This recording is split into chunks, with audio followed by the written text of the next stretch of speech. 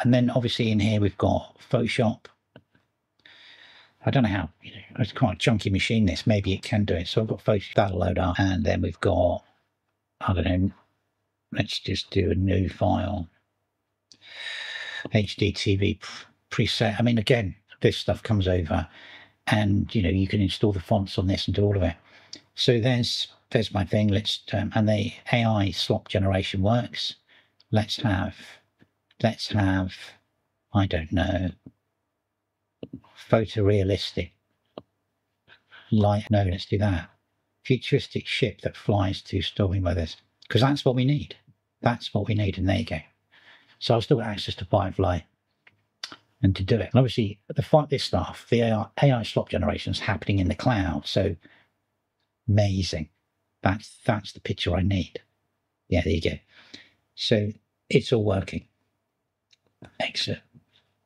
No, I don't want to save that. And there you go. So, I mean, obviously Adobe Media Encoder is on here as well, but you can just go in and install all your CreativeCloud stuff. Okay, let's come out of that. Shut down, come out of those. Come back to me. Full screen. So there you go. So there's Adobe Photoshop and Premiere running on Omarchy in Linux. Now, I know probably you can do this. I mean, I've only done it to help my workflow so that it's literally a translation tool. I'm never going to use it in anger. It's just there in case somebody sends me one of these files and I have to go, oh, Christ, open it up. And basically, I can extract what I need to do my work. So I'm not like, left there. And obviously at some point with the call, I will not have to have a Mac or another computer. I got that sat there and I could go back to it.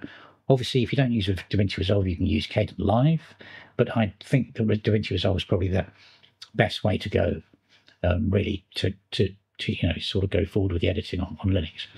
Anyway, I'm sorry that was quite long, but I hope that's been useful to someone. I mean, that script's written specifically for NVIDIA, I think. So if you start having, everybody keeps emailing and then right at the end of the thing, okay, are you on a laptop?